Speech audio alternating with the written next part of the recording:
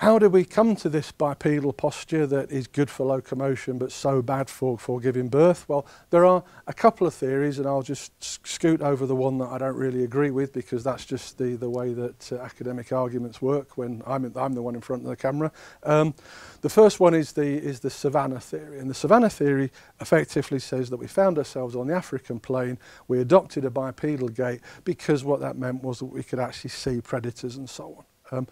That's fine, that works, because we do stand upright, we can see predators. What it doesn't account for is the intermediate stages, from the chimpanzee 3-4-legged walk to the human bipedal walk.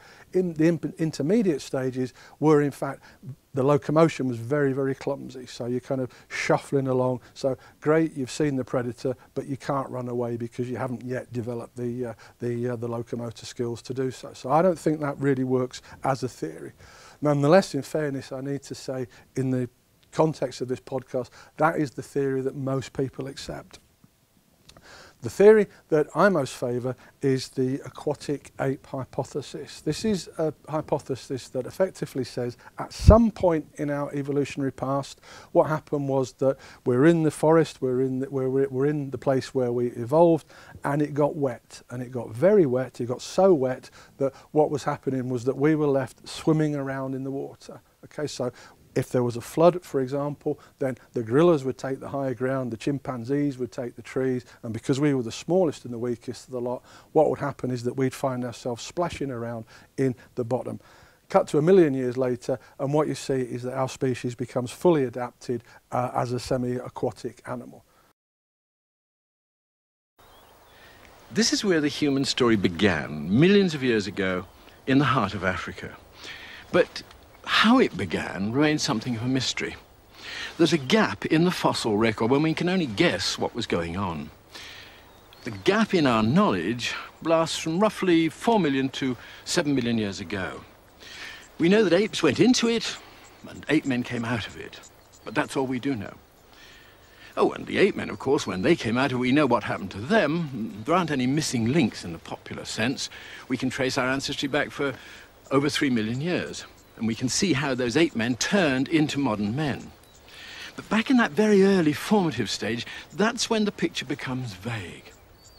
Why did we shed our coat of fur, stand up on our hind legs, and start to talk? To understand why this took place, we need to discover where it took place.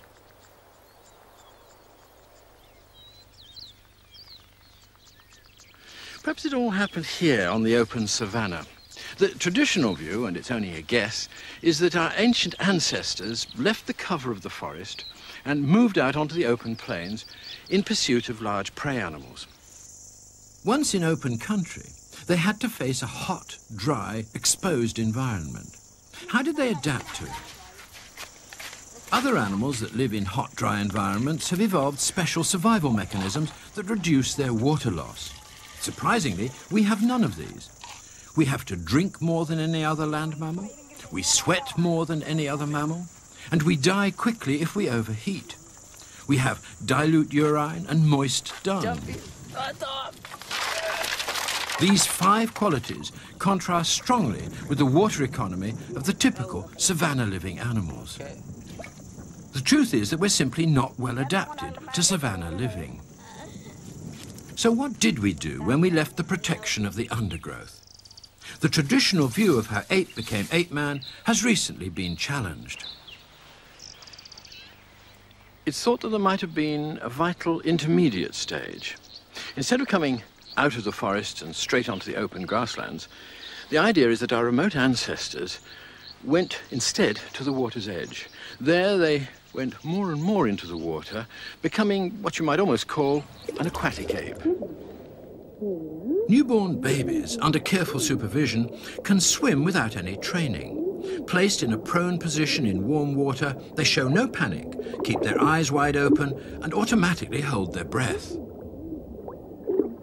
Champion breath holders can hold their breath for up to 3.5 minutes underwater.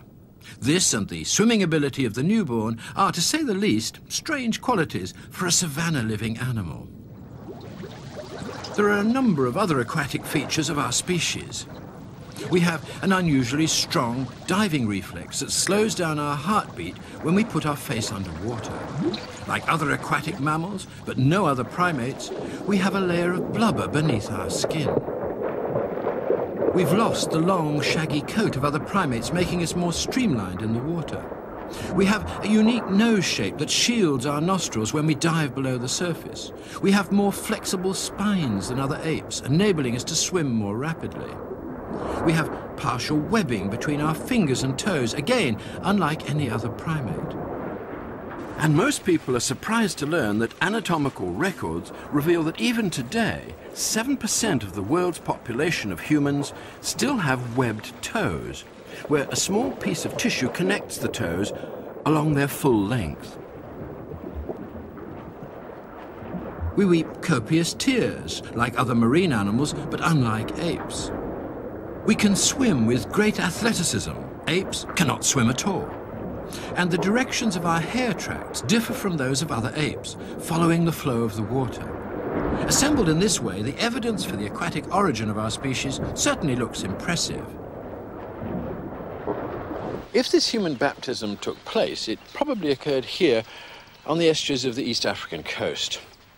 One of the effects of moving into the water for these aquatic apes would have been to find immediately a wonderfully nutritious source of food, a new kind of food, a change from the fruits of the forest to the fruits de mer.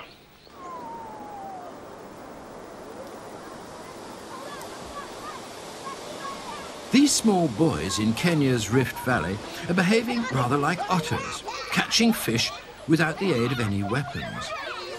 They're living today in the very region where the human species evolved. Could this have been the preferred way of life of our early ancestors several million years ago? A switch to an aquatic lifestyle would suddenly have made available a high-protein diet that would have reduced the amount of time they had to spend finding food. This would have given them more opportunities for other activities, activities that could have led them to develop important new skills. Their ancient ability to open tough nuts and fruits would have made them immediately adept at cracking open the hard shells of a great deal of easily collected seafood. Marine mollusks and crustaceans would have had no protection from the attacks of this new type of predator.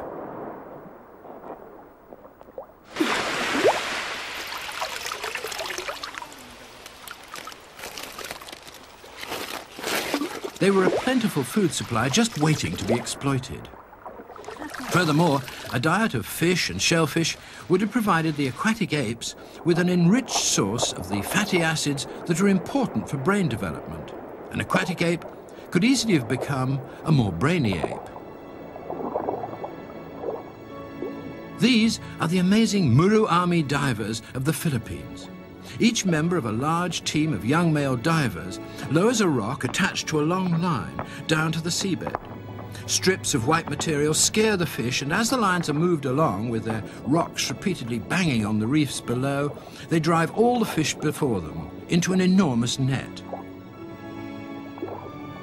Once all the fish are in the net, the young divers descend without any breathing apparatus to a depth of 80 feet, where they may stay for up to 3 minutes.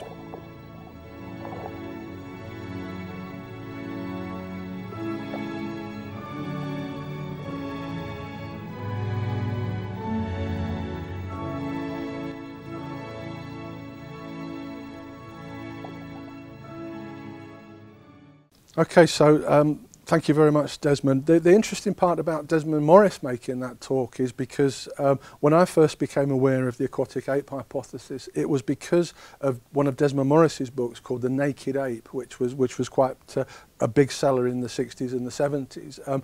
It was actually a bit sexist, to be honest, and in the 60s and the 70s people were quite sensitive to that sort of thing. So a woman called Elaine Morgan actually wrote an alternative version of the Naked Ape, which she called The Descent of Woman, and instead of taking the male perspective that Morris was taking, she took the female perspective and looked at all the problems that the females had to overcome. And Most interestingly, Desmond Morris now speaking about the aquatic ape hypothesis, because even he's been convinced by the veracity of this argument, which is why I show you this one rather than the savanna hypothesis.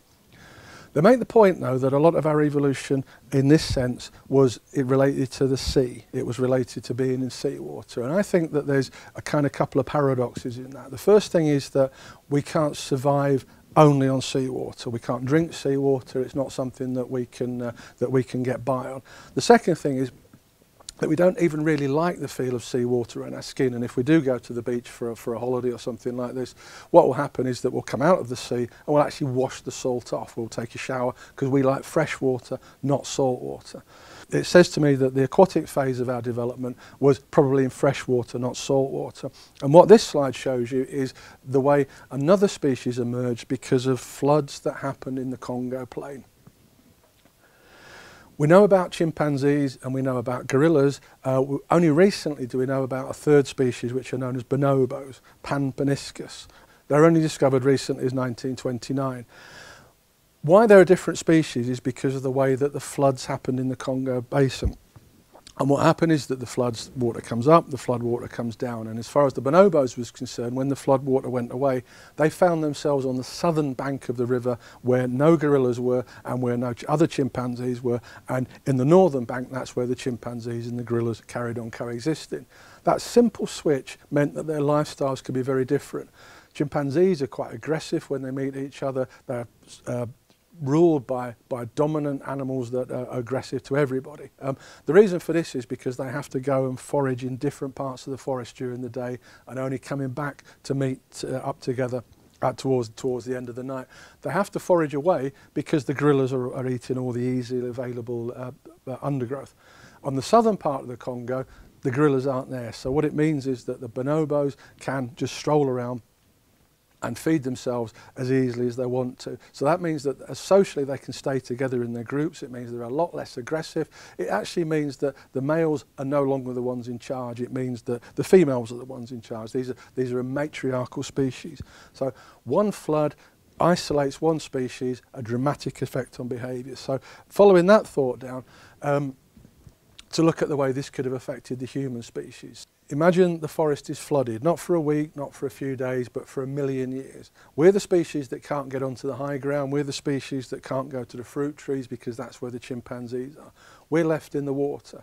And water is very important when we start to talk about bipedalism, because in the savanna theory, what happens is that, yes, you can see the predator, but you can't run away very efficiently because you're not fully evolved to be bipedal yet.